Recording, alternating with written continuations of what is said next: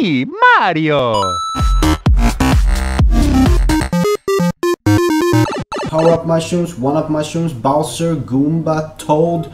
We have Mario, Luigi, Princess Toadstool, Bullet Bills, Chomp Chomps, and everyone else. This is Mario Mondays. I'm Retro Flea. I'm gonna be taking you around the Mario universe every single Monday in a new episode. So, as Mario would have said, here we go! Hello my little Mario lovers, this is Retro Flea and I'm back with the third episode of my Mario Monday series here on YouTube. And as you can see, I'm playing Super Mario Bros. 3 today, and this is probably one of the best games I've ever played. It started up the whole level selection thingy, and we got a whole bunch more power-ups and everything. So before I go into that, I'm gonna give you some background information about the game. So this is a platform adventure game for the Famicom and NES, and is officially the third installment in the Super Mario Bros. Series. It was released in Japan in 1988, in North America in 1990, and in Europe and Australia in 1991.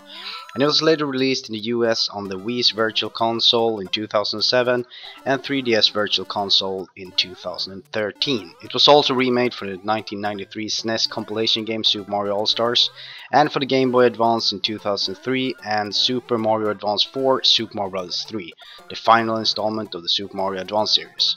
It was also released as a reward that Club Nintendo users could purchase with their coins for the Wii Virtual Console on June 3rd, 2013. So it has been considered one of the greatest games of all time. Its complexity and challenging levels made it a huge success. In addition to new power-ups, it features new moves, items and enemies. It also features special non-level parts of each world, including toad houses, where items can be obtained, and spade panels, where lives can be obtained, as well as some secret parts such as the white toad house and the treasure ship. The game introduces 6 new power-ups: the Super Leaf, the Tanuki suit, the P-Wing, the Frog suit, the Hammer suit and Goomba shoe. Shortly after the release of the game, a cartoon named The Adventures of Super Mario Bros. 3 was made. The cartoon was based on the game, but with a different plot. In the cartoons, King Koopa and the Koopalings tried to take over the real world as well as Mushroom Kingdom. The cartoon series is produced by DIC Entertainment Productions in association with Nintendo.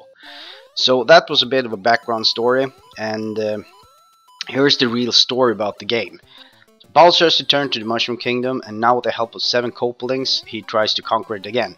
So he sends his Koopalings, which are named Larry, Roy, Lemmy, Wendy, Iggy, Morton and Ludwig, into 7 parts of Mushroom's world to steal the Mushroom King's magic wands. And with the wands they transform the kings into various creatures.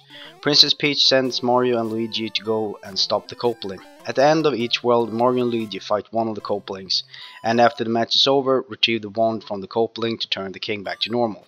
While the brothers are out on their adventure, Bowser kidnaps Princess Peach as usual and takes her to his lair in Darkland. The brothers go to Darkland and fight Bowser. After defeating Bowser, they save Princess Peach and all return to the Mushroom Kingdom, and everything is all cotton and unicorns. So Super Mario Bros. 3 is the first Super Mario game to include an overworld, a feature that's been carried over into every subsequent title in the series. Like Super Mario Bros., the game features 8 total worlds spread out across 8 different maps, each one featuring a different name, theme, a boss, and the inclusion of thematic worlds would also be carried over into future titles in the series. So World 1 is Grassland, then we have Desert Hill, then we have Oceanside, then we have Big Island, then we have Skyland, Iceland, Pipe Maze and Castle of Koopa. And then we have a World 9, and that's a Warp Zone. So then we have the gameplay. We have some transformations made to Mario. He starts out as small Mario as usual, and is the weakest form used when a new game begins. So if Mario touches an enemy while in this form, he loses a life. Then we have Super Mario, which he gets when he eats a mushroom. Then we have Fire Mario, he eats a fire flower. And Raccoon Mario, that's a new one, and you get a Super Leaf and he will transform into Raccoon Mario. So he can spin his tail to attack most enemies, and he can also fly for a short period of time after gaining enough speed. Then we have Tanuki suit, which is basically the same thing as the Raccoon Mario, but he can turn into a statue for a short amount of time. And then we have the P-Wing, and he looks and behaves similar to Raccoon suit, but includes a large P on Mario's chest and allows for indefinite flight. So that's basically, you can skip an entire level, just fly. And then we have Frog Mario. He will turn a frog and he swims much easier, but while on land, you basically can't move. It's really hard.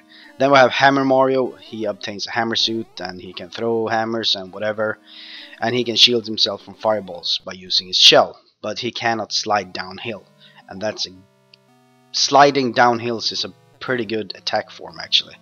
And then we have the original Starman, and he's invincible. So another object is the Goomba shoe, and you can only obtain this in World 5.3 of this game. And this object allows Mario to safely hop over dangerous objects and jump on spike enemies such as Piranha Plant and Spinies. And then we have a whole heap of enemies, and I'm not gonna go into this because that would take forever, but there are a lot of enemies in this game.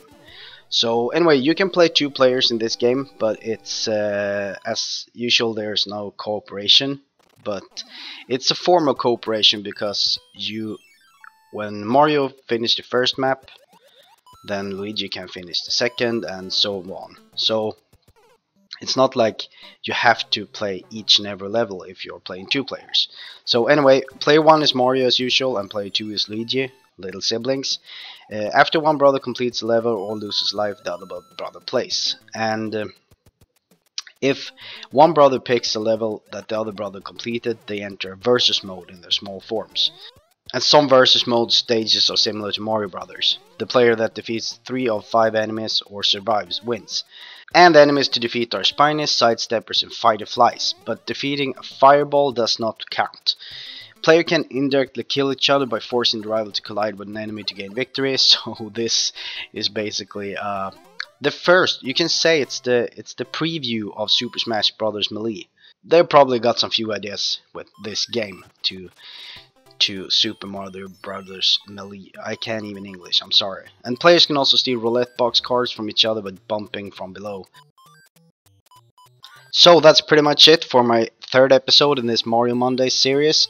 I want to thank each and every one of you for your awesome support, and the fact that you keep liking my videos, keep commenting and everything, that really helps me out because it feels like I do something right. And if you have any suggestions on how I could do better or something that would help me out, please let me know in the comment section below.